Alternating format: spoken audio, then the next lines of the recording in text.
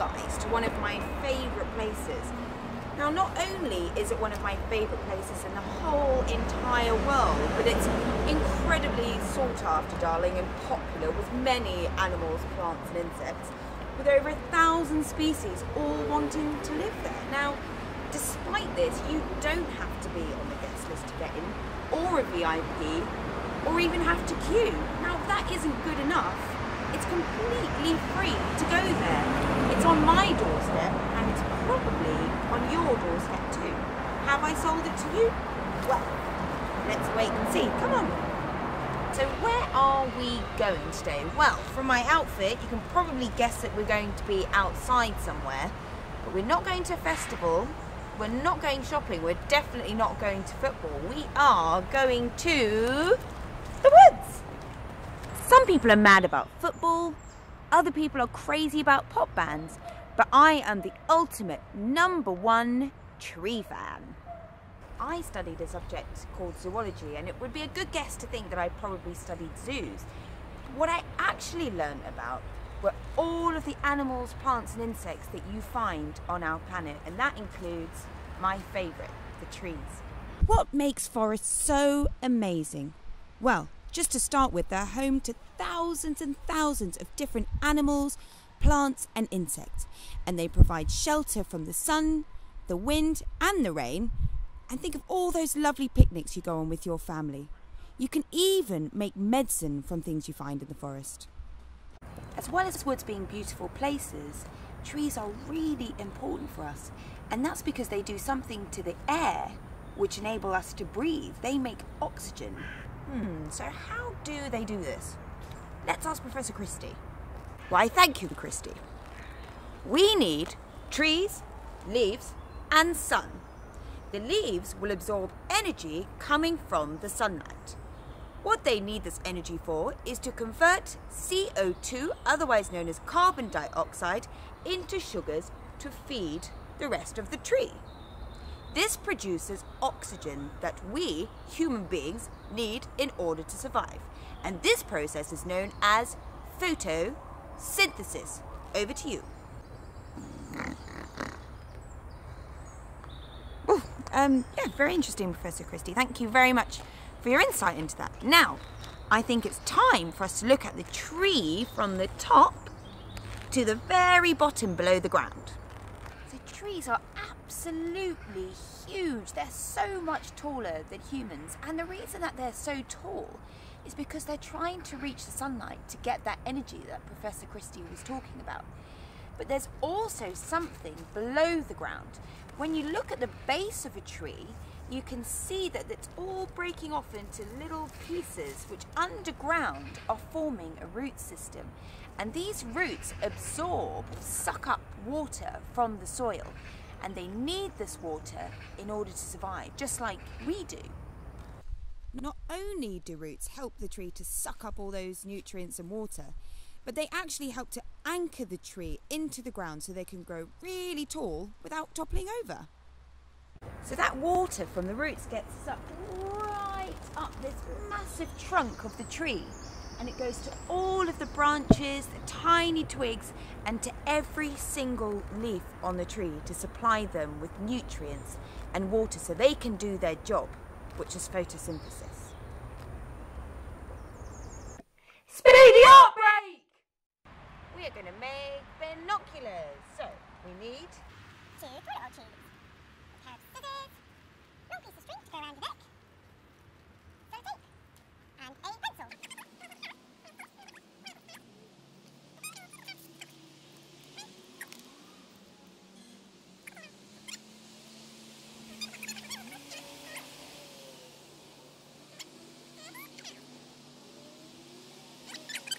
with your very own pair of binoculars. Trees are actually covered in a rough outer layer, which is called bark, and you can think of this as their armour. So it's protecting everything that's going on inside the tree, transporting that water and food, and it makes sure that nothing can harm it.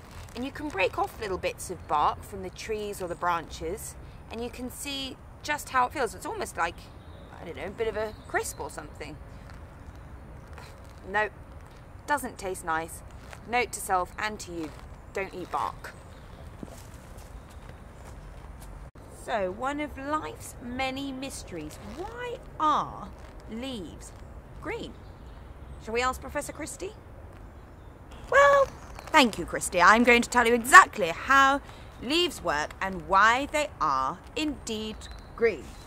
All of these leaves contain very, very small cells, and inside these cells we find a pigment called chlorophyll. Once again, that is chlorophyll.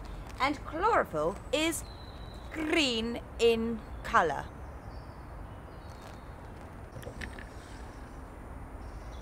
Yes, thank you, Professor Christy, again. No, I haven't finished yet. I'm still explaining. Okay. Back to Professor Christy. Thank you very much. Now, the light that actually comes from the sun is broken down into individual colours, which sometimes we can see in the form of a rainbow. Rather wacky little creatures that they are in the sky.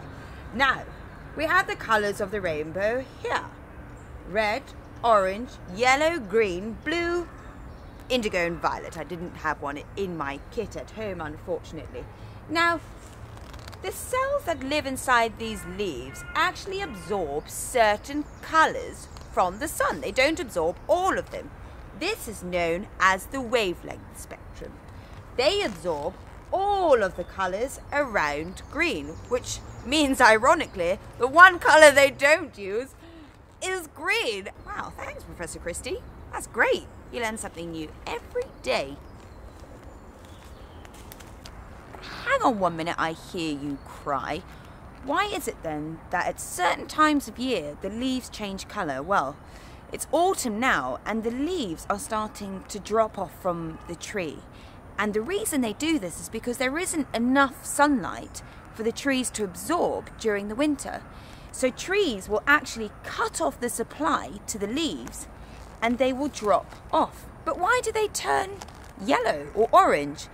Shall we ask Professor Christy again? Well, it's rather nice to be called on again for some advice.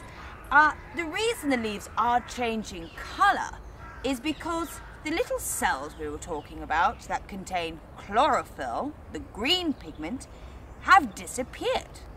They cannot survive if they don't have a food supply, so they leave the leaves. And underneath, we have a yellow colour, and this was actually there all along, but was just covered by the green pigment. Now, if I take a look in my lunchbox, I mean my kit box, we'll find a banana. And as you can see, the banana, before it was ripe, started off as green and slowly becomes yellow as it ripens.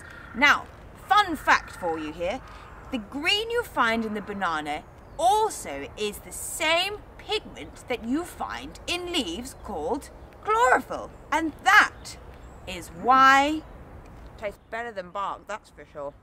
Oi, that's my banana. Sorry. Speedy up break! We are going to make a paper chain in the shape of trees. So we need Paper, a pair of scissors, and felt tip pen.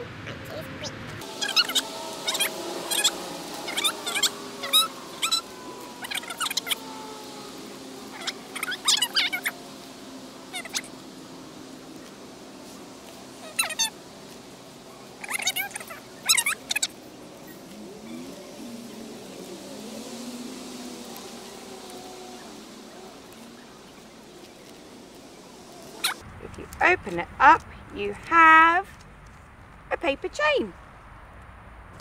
So what happens to all of these dead leaves that have dropped off the tree? Looking at the ones just here, I can see that they're all at different stages and they are starting to rot away, and the scientific term for that is called decomposing. And when they decompose, they break down and they go back into the soil, and this becomes food again for all of the plants and trees and the animals. So it's all part of a big cycle. But they have some extra help to get them to break down to this point. Underneath the layer of the surface here in the soil, you find lots of different fungi. Now, the fungi that you probably might know are mushrooms, and they love to eat leaf litter, as do earthworms.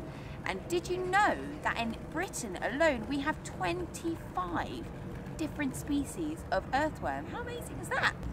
Not to mention the black-headed worm, the green worm, the rosy-tipped worm, the brandling worm, the compost worm, the chestnut worm, and my old personal favourite, that old red-headed worm. Something that I find truly amazing about trees, this gigantic one here, is that they all come from a tiny little seed like this conker. In every single seed there is a tree just waiting to grow once it lands in the soil. And for me, that is truly amazing.